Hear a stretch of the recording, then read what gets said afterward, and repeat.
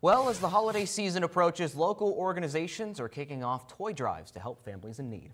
Today, you could help stuff the cruiser for Toys for Tots, a charitable effort by the U.S. Marine Corps and Pennsylvania State Police. Our Philip Ward shows us the response.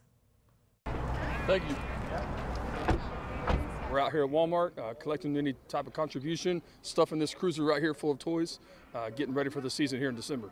Pennsylvania State Police and the United States Marine Corps joining together for their 8th annual Stuff the Cruiser Supporting Toys for Tots event, where they collect toys from members of the community to then give back to some struggling families in Erie. There's 1 in 5 underprivileged children in Erie County, and there's 1 in 3 in the city of Erie. Making the donations just that more important to ensure every child around the county has a Merry Christmas. And even some of the busiest around the holidays took the time to help out with the event. These kids, it's what it's all about.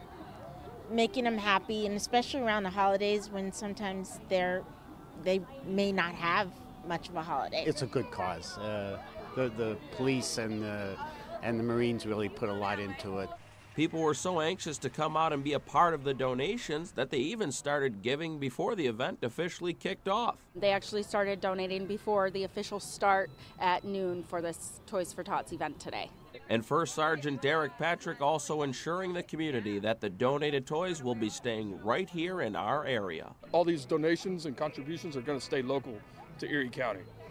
But the U.S. Marine Corps mission itself, providing for these underprivileged families, it spreads that hope of Christmas season. So the generosity being shown by the community certainly makes this feel like a kickoff for the holiday season at the Stuff the Cruiser Supporting Toys for Tots event. Outside of Walmart, Philip Ward, Erie News Now.